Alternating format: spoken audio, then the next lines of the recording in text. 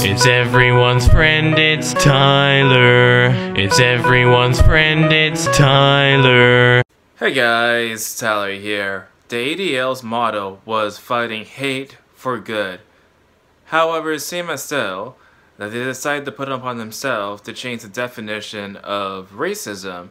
Now, the original definition of racism, as defined by the ADL, goes as follows. Racism is the belief that a particular race is superior or inferior to another, that a person's social and moral traits are predetermined by his or her inborn biological characteristics.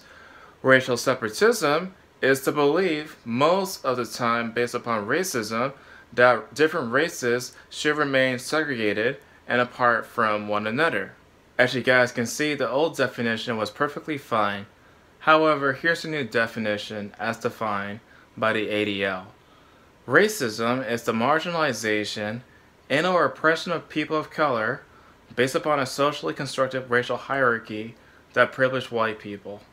I'm not really surprised about this redefinition of racism, mostly because I heard this type of argument many times during the 2015 kind of period, where many, companies started to redefine the words to mean something that's different than what they actually mean.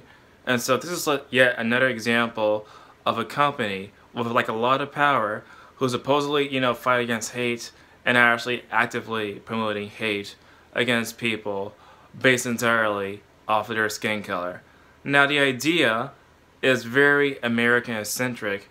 It assumes that every country in the world had the sort of, same type of history that United States had in the past when it comes down to racism, which is not true, because if you look at the Asian countries, of course, their discrimination is quite awful towards like Western people.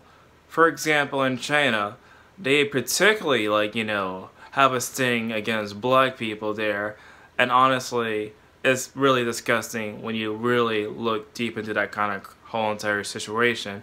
And also in Japanese society, unfortunately, of course not all Japanese are like this, or not all Chinese are like this, but in Japanese society, they also, of course, have some sort of buildings that openly discriminate against the gaijin or the foreigner, because apparently, they're very, xenophobic towards any sort of foreign person that arrives to their country. And so we also have like the various type of African countries where more or less the white farmers are also being discriminated based entirely of their skin color. And so it makes no sense to suggest that it's only the white people that are oppressing people of color, when in reality any type of group of people, no matter their background, can also oppress somebody based entirely of their skin color. Not to mention, of course, systemic racism is very different than institutionalized racism. Individual racism is, of course, racism that happens on an individual base.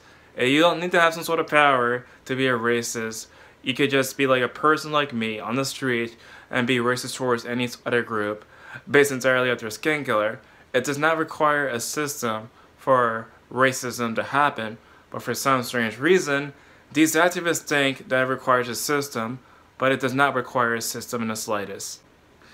Now, the ADL has like a long history of calling things hate symbols, even though they're clearly not hateful. They call Pepe the Frog hateful. They call the OK symbol hateful. But, of course, this video is about them redefining the word racist. And so, here are two examples of them actually, of course, calling things, in favor of white people hateful for some strange, odd reason. They say that the phrase, "it's okay to be white," as a hate symbol. They said that things like white lives matter is hateful. So, any sort of thing that somehow paints white people in a positive light is somehow hateful according to the ADL. Maybe it's me, but when I look at all this information, it seems as though that they have some sort of anti-white agenda behind the organization. They're saying that it requires, like, you know, prejudice and power in order to be a racist. They're saying that saying it's okay to be white is some sort of hateful speech. They're saying that saying white life matter is somehow hateful, but yet they're the one that's supposed to be like the anti-hate group. It's like so completely Orwellian. It's like this sort of double stink or this sort of double speak where they say one thing, but it's completely the opposite of what they're saying. And so I don't understand what is the agenda of being anti-white for a hate, like an anti-hate group. It just doesn't make much sense to me. But anyway, what do you guys think? Tell me in the comment section down below, and as always, I'll see you guys in the next video. It's everyone's friend, it's Tyler. He's your only black friend, so he's your best black friend. I wouldn't trade him for another black friend, because black friends are rare, as you should be aware. He smiles like Richard Pryor, so just sit and stare. It's everyone's friend, it's Tyler. It's everyone's friend, it's Tyler. It's everyone's friend, it's Tyler.